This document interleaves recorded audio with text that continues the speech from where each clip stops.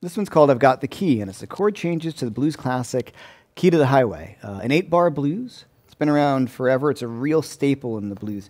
And like I said, it's 8 bars, which is really nice to have that in your bags because it takes you away from just playing 12-bar blues. Now let's run through the chords. I have A, 7,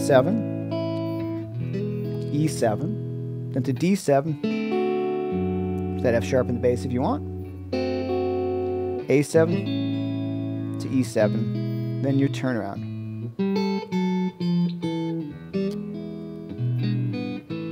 Okay, now in a tune like this, it's real traditional. Chicago blues classic.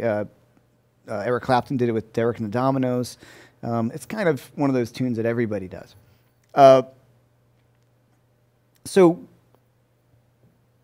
I want to show you how to play a real basic sort of boogie-woogie version of it that Guitar 1 would play, and then how we can get a little creative by going to different registers in the guitar. And I'm going to borrow a little bit from some Delta blues stuff that I love, like Robert Johnson, and the Chicago stuff like Little Walter, of course, does a great version of this tune as well. So let's check it out.